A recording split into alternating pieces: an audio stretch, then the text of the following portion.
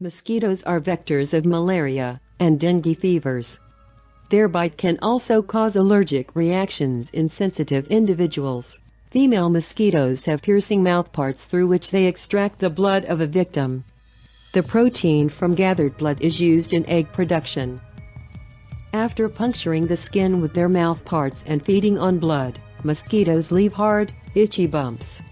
In the blood-feeding process, mosquitoes inject saliva into their victim, which creates the reactions that cause bite symptoms.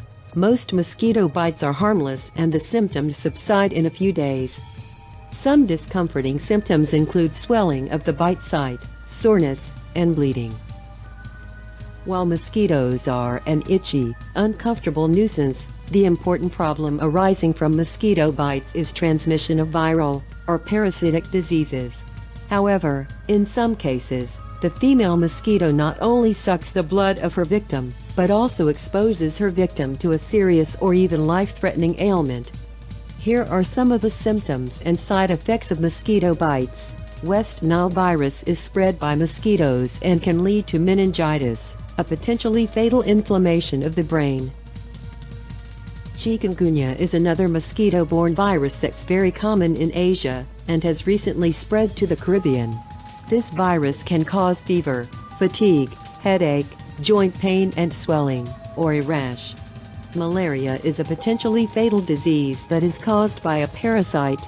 This parasite infects mosquitoes, and infected mosquitoes spread the disease to humans. Malaria kills millions of people around the world every year. Yellow fever is a virus that can affect the liver. It is transmitted by mosquitoes, especially in Africa and South America. Dengue is a virus, and it's considered one of the deadlier mosquito-borne illnesses, especially in tropical climates. Patients can experience symptoms such as fever, fatigue, headache, bleeding gums, pain behind the eyes, pain in the muscles, bones and joints. Mosquitoes can transmit the arbovirus, which can lead to life-threatening inflammation of the brain. If you tend to have large or severe reactions to mosquito bites, then seek medical help immediately. Keep your family and yourself healthy and happy by protecting yourself with mosquito net or mosquito repellent and reduce your chances of mosquito-borne illnesses. How do you protect yourself from mosquitoes? Please comment below.